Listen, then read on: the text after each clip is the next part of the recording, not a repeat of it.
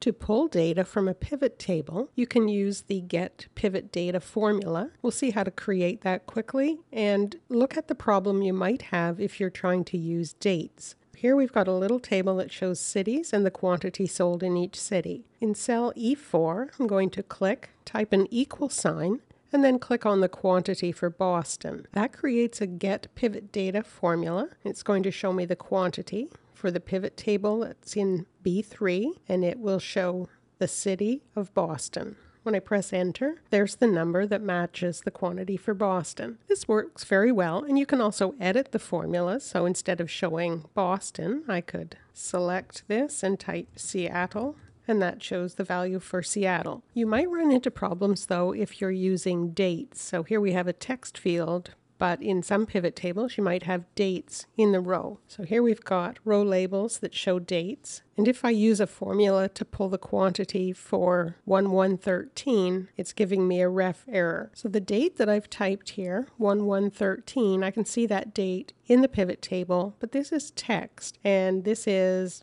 going to be treated as division by Excel. So it's taking 1, dividing it by 1, and then dividing by 13. So that won't match. Because it's text, I'll try putting quote marks around it. When I press enter, it still gives me a ref error. When I'm using text, it requires an exact match. So this isn't the same to Excel as 01 Jan 13. I could type Jan.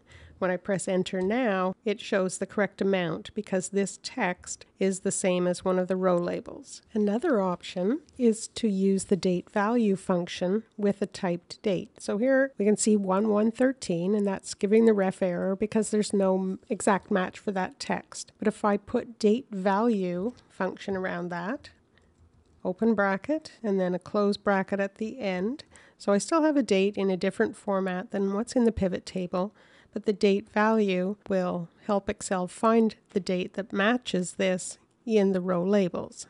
Another option is to use the date function. So here I'm going to delete that date and the quotes, type the date function, open bracket, and then the year, 2013, month 1, day 1, and close the bracket. And that will also find a matching date within the row labels. And you could change that, so a different day, if I type an 8 there, it finds the quantity for the 8th of January. And one last option I'll show you is instead of putting a date in the formula, we could put a date in a worksheet cell.